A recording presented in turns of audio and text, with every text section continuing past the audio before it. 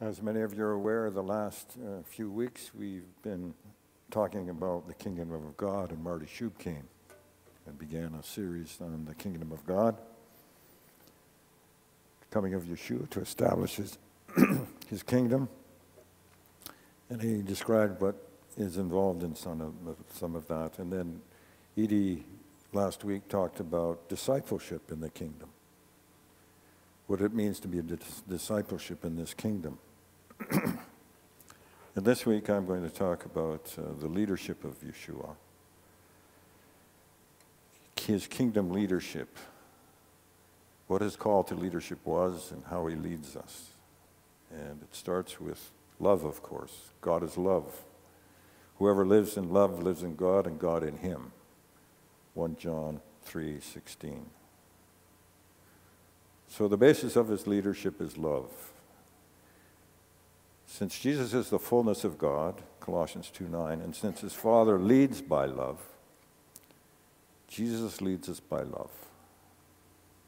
That's the cornerstone of how he leads us. He leads us with his love. And when we mention the word love, automatically connected to it is the word relationships, right? As soon as you mention the word love, first word that comes is relationships. Love is always in the context of relationships. Therefore, what are Yeshua's relationships that show us how he leads us? First, of course, there's the relationship with his Father in heaven. There are more than 50 verses that Yeshua says about his relationship with his Father in heaven. And some of them are in regard to leadership items. I summarized these just to give you an idea about his approach to leadership, identifying with his relationship with his Father this way. Luke 22:29. Those who he leads who are faithful, on them he confers a kingdom. So if we're faithful, on us he confirms a kingdom. John 5:19-24. He only does what he sees his Father doing. So when he's with us, leading us, that's a principle. John 5:30, by the way he leads, he seeks only to please his Father. He's not here to please us, first of all. Of course, he does that. But this is a principle of leadership. Okay? He leads to please his Father. John 8:28, Jesus speaks only what his Father has taught him. That's a principle of how he leads. John 10:17-18. He leads by laying down his life, a command he received from his Father. So he leads by sacrifice. John 12:27-29. He leads even in death to glorify his Father's name. So that's always on his heart when he's in us and among us. Okay. In leading these people, I'm going to glorify my Father in heaven. John 12:50. When he leads, he says only what his Father told him to say and how his Father told him to say it. John 14:28-31. He said his Father was greater than he. He said his Father was greater than he. And so that affects how he leads. He keeps his eyes on his Father because he needs to know, he needs to communicate with his Father and how he leads us. And finally, he does exactly what his Father commands him to do. So you can see this relationship between Father and Son is total submission by Son to Father for a number of reasons. And that submission is going to come out in how he teaches here on earth. The next relationship, the Holy Spirit. Some verses that we need to pay attention to in regard to this relationship of Jesus and how he leads us, but how he brings the Holy Spirit into that whole dynamic.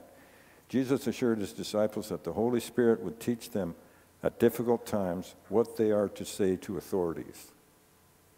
That is Luke 12:11-12. So he calms them and says, hey, you're going to go through persecution, but hey, I'll be there, okay? I'm going to lead you. I'll show you what to say, okay? John 14:15-18, when Jesus left them, the Father would send the Holy Spirit, the Spirit of truth, so that they were not left as orphans, okay? So he's concerned about each of his children. He leads each of his children in a way that they never feel like orphans. John 14:25-26, the Holy Spirit will be sent to them to teach them all things and to remind them of what Yeshua said to them. Every good leader wants to have an effect where the people he's leading at some point are reminded. You know, oh yeah, I reminded that Joe said that, right? That's part of the leadership, is teaching in such a way and leading in such a way that the people will remember 2 years later something that helps them. And so Jesus was very concerned about that, and that's why he had the Holy Spirit come. And the third thing, which I think is really unique and interesting to me, is his relationship, his identity as Son of God and Son of Man.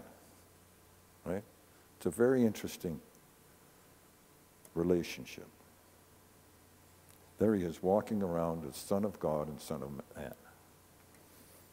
And it's difficult for us to wrap our understanding around that whole issue. How to understand that. One of the ways it's really helped me is watching the series Chosen. Okay? And I try to look at it from that perspective, a number of different perspectives, but okay, in this episode, do I see the Son of God or do I see the Son of Man? And I think of the episode about the wedding in Cana, when the water was turned to the wine. And there's a scene in that episode where he's alone, the room is a little dark, the pitchers of water are there, he asks everybody to leave, and he stands there and he puts his hands on the pitchers of water, he looks up, and you can tell this is a moment of Father and Son together. Miracle worker, Son of God, and the water turns to wine. And everybody's happy, everybody's joyful. And in the midst of that joy, there's another scene where there's some question as to whether Andrew is a good dancer or not. Remember that? And there's some joking among the disciples. And then they want to get Andrew up and dancing. So music starts and Andrew starts dancing. They all join around him.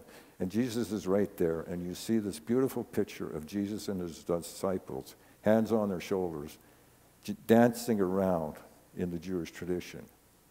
And that's a picture of him as Son of Man. He's just one of the boys, so to speak. It's beautiful. So it's those kind of images that have helped me understand more and more the Son of Man and Son of God dichotomy. I can summarize this by saying that these relationships confirm he leads us in total submission and obedience to his Father and Father's will. And by assuring us, continually assuring us that the Holy Spirit isn't going to leave and we're not going to be orphans, okay? And that he totally understands our humanity because he is Son of Man. He's there with us. This is a very personal relationship now.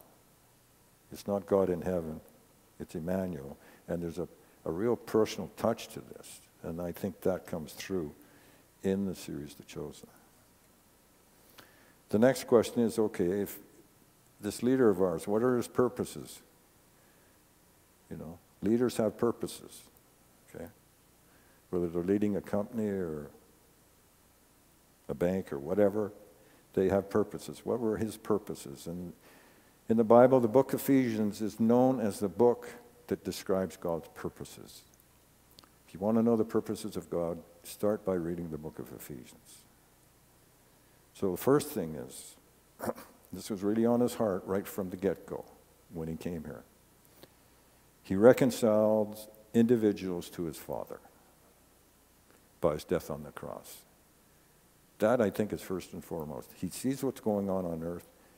He knows what's in his Father's heart, and he wants to reconcile all of us to Father. That reconciliation between God and individual. Then after that, he has to reconcile who? Jews and Gentiles, right? And Ephesians 2 talks about the breaking down of the barrier between Jews and Gentiles. Okay? So we see through the scripture gradually the Gentiles are coming in more and more, and they're being welcomed and they're being questioned. But it gets to a point where Jesus' purpose is to reconcile Jews and Gentiles. And then once he reconciles them, he wants to unite them in a body, right? The body of Messiah, the bride of Christ. He came to have a body, right? In the Old Testament, it says that Israel was the Father's bride. Okay? Father specifically identifies Israel as his bride. In the New Testament, okay, the bride is everybody in the world, potentially. All the Jews, all the Gentiles have the potential to be part of this bride of Christ, the spotless bride. So Jesus came to do that. His Father wanted that for him. He wanted a different bride. And so once he unites the Jews and the Gentiles, gets them on the same page, then they can launch out as the bride of Christ and become the clean bride that he so wants, the spotless bride.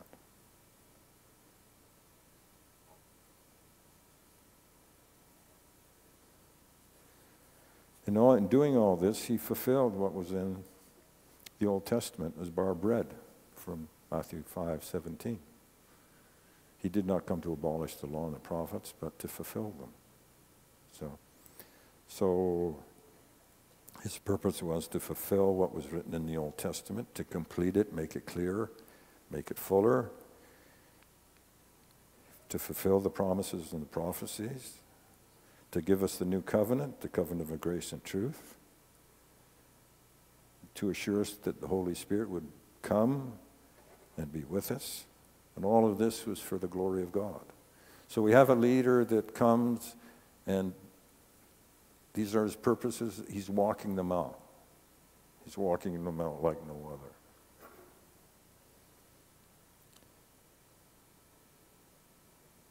The key was character, as always, right? We know that. When we talk about leaders, we can talk about their gifting, we can talk about their anointing, but when it comes right down to it, leadership relates to character. And Jesus is revealing his character throughout his walk with us. He is a servant king. He is not a king servant. There's a big difference between a servant king and a king servant. The kings of the world are kings, and then they decide how they're going to serve, right? I'm king. Now, how am I going to serve? Yeshua is not that. Yeshua is servant. All the way through, he is servant. And he happens to be the king of Israel and our king. But he is a servant king, not a king servant. Please be reminded of that. It's absolutely clear. And because he is a servant king, his character comes out in that sense of being a servant. His obedience to his Father that I've already talked about. His forgiveness, his salvation, freedom that comes from his truth, his humility, his servant's heart, his sacrificial acts, His mercy that triumphs over judgment, his kindness, his patience, his long-suffering, his eternal grace and loyalty, his joy. This is his character. This is what he leads us with.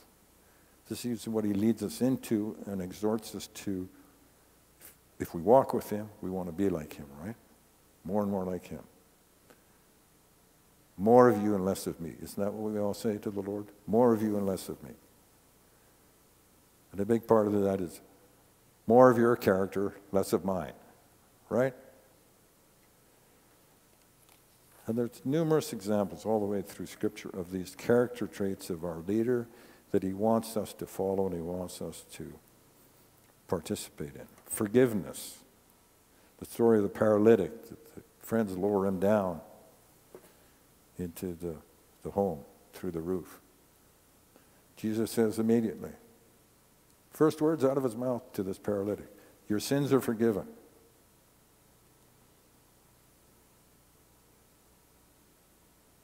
Beautiful. Salvation. The story of Zacchaeus, the tax collector. Didn't understand this. How can you be born again? Right? It's a beautiful picture of Jesus moving in his salvation gift. Freedom. The story of the woman at the well, the Samaritan woman at the well. You see this in the Chosen series. It's very well done. He's alone with her. He reveals himself to her. Salvation. She's totally excited. She runs back to the village. Wants to tell everybody in the village. The result is the villagers come. Salvation is in the air, right? He spends 2 days with them.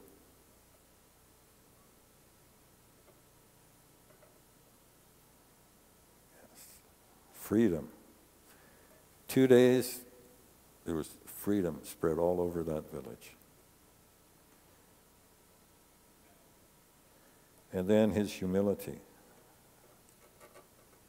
Extraordinary. Story in John 13. The Last Supper. What does he do?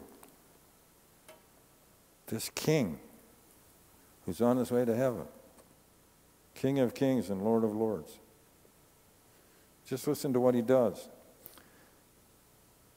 John 13, beginning at verse 2. That evening meal was being served, and the devil was already prompted Judas Iscariot, son of Simon, to betray Jesus. Jesus knew that the Father had put all things under his power, and that he had come from God and was returning to God. He knows that. He could have done anything that night. He could have just shown his power in innumerable ways. What does he do? Next verse.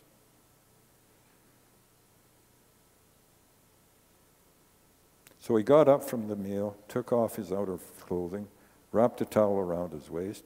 After that, he poured water into a basin and began to wash his disciples' feet, drying them with the towel that was wrapped around them. Now that's a function usually done by the servant of the house. Can you imagine?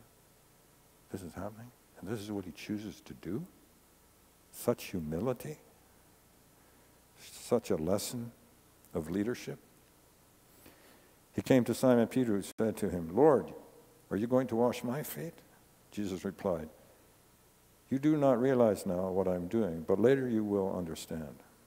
No, said Peter, you shall never wash my feet. Jesus answered, unless I wash you, you have no part of me.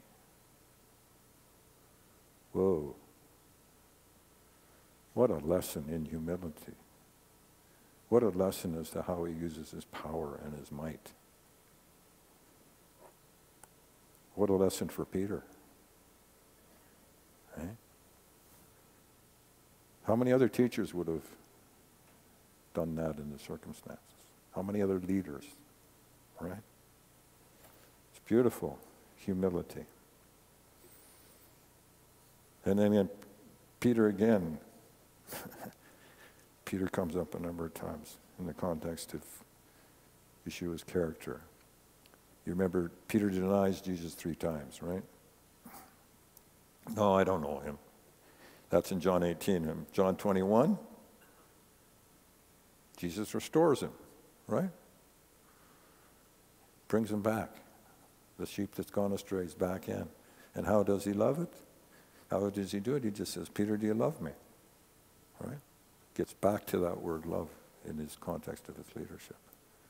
And of course, Peter just melts. And Yeshua totally restores him. Mercy triumphing over judgment. What an example, right? And of course, there's many instances in Scripture of Jesus' kindness. The woman with the alabaster jar of perfume comes to mind. Remember, she's there, and the disciples are giving Jesus a hard time, and everybody there is giving her a hard time about this sinful woman being there with her alabaster jar. You know the story. He celebrates her. He forgives her sins, celebrates her, and says, hey, you're going to be mentioned in the book. People will read about you forever. Yeah.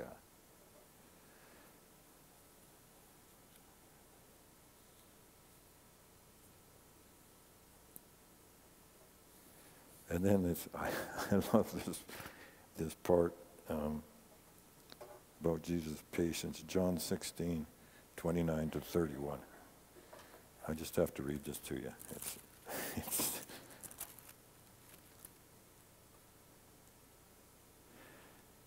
this is just before he's arrested. Yeah. So he's with his disciples. Then Jesus' disciples said, now you are speaking clearly and without figures of speech. Okay. Now we can see that you know all things and that you do not even need to have anyone ask you questions. This makes us believe that you came from God. Okay? This is 3 years, okay? With these guys. And right before he's arrested. And what's Jesus' response? You believe at last. Hallelujah. Right? His patience and perseverance for 3 years with these guys. They're walking at him. They see the 23 miracles. They see the 3 raisings of the dead. And it gets to the end. And this is what they say. And Jesus must be thinking, what have I been doing? What has been going on? I thought they were getting this. Goodness gracious. What did I have to do? You know? And then, you believe at last. Hallelujah. Talk about patience and long suffering, right? My goodness, there's hope for all of us.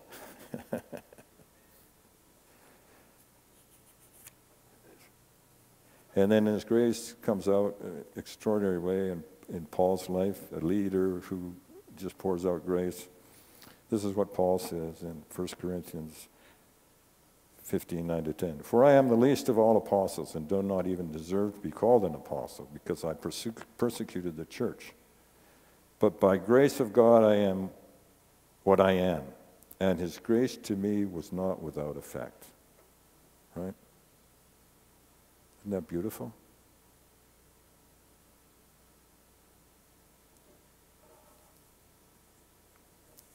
The grace of our leader.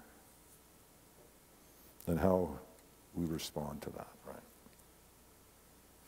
And then His loyalty, of course, His loyalty is fully shown when, after He resurrects, He spends 40 days with His disciples, continuing to teach them about the kingdom, to continue to encourage and exhort them. He breathes on them during the time of His teaching. Yes, it's just confirmation of those words from Deuteronomy 31:6. Never will I leave you or forsake you. That's leadership. The leader enters into leadership with that frame of mind.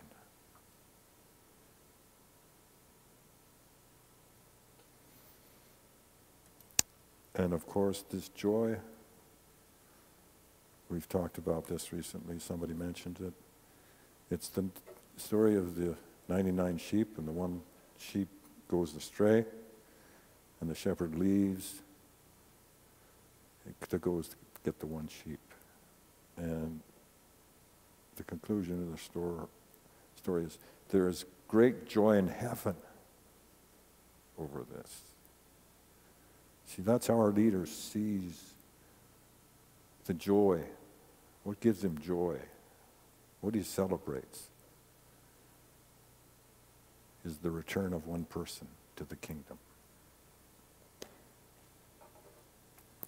And of course, I could say much more. In fact, books have been written about this, of course, but I just want to leave you and close with a few thoughts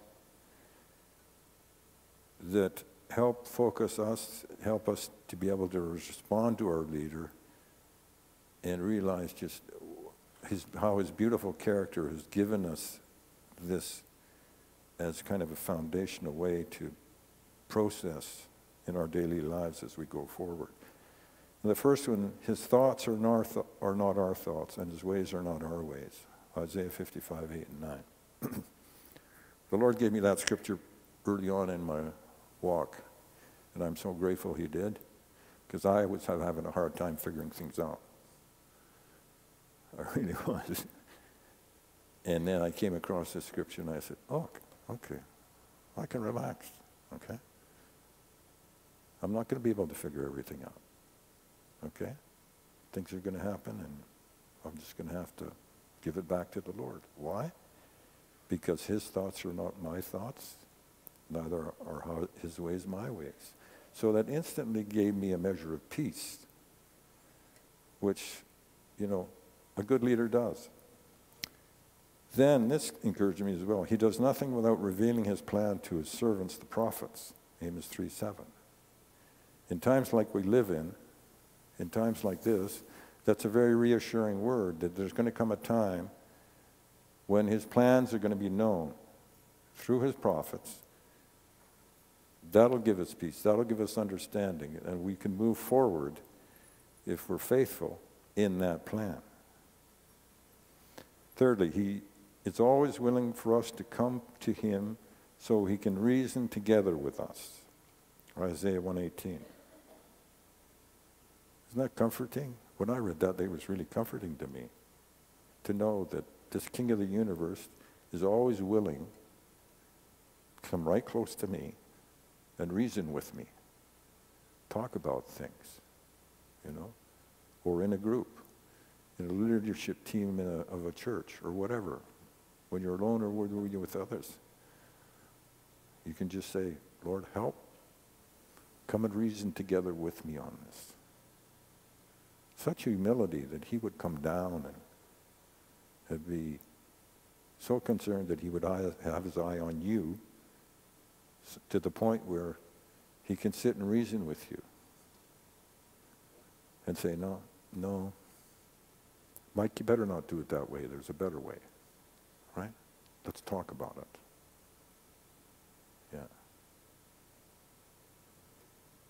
Yeah. It's so comforting to know that's part of his leadership. Trust in the Lord with all your heart and lean not on your own understanding. In all your ways acknowledge him and he will make your paths straight. Proverbs 3:5. Isn't that encouraging? That there is a way that this path that is going all over the place, it's pretty helter-skelter, that he can make it straight for you. He will come and help and make it straight. And once again, it's acknowledging, I don't understand it, I can do it, but I'm leaning on his understanding. I'm leaning on reasoning with him. I'm leaning on his thoughts and his ways that are higher than my ways. And the end result, it's going to be a straight path. That's his promise.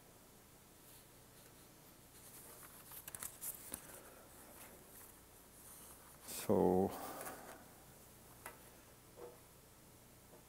God is love. Whoever lives in love lives in God and God in him. Yeshua leads us in love.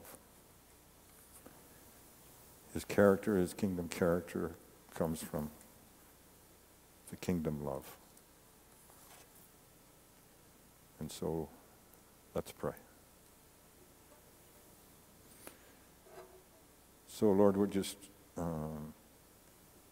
truly awed and grateful that you are our leader, Yeshua.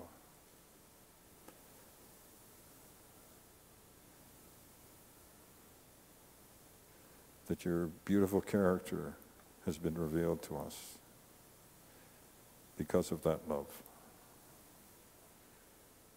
You have revealed clearly that you are a servant king, not a king's servant. That call is on us as well, Lord. You clearly have that call on our lives. If we follow you, service. We are servants of others, servants of you.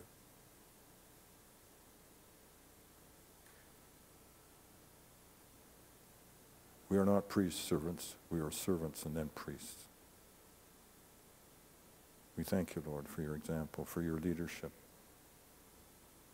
We thank you that you will never leave or forsake us as you lead and guide us and teach us how to be leaders as well. Yes, Lord.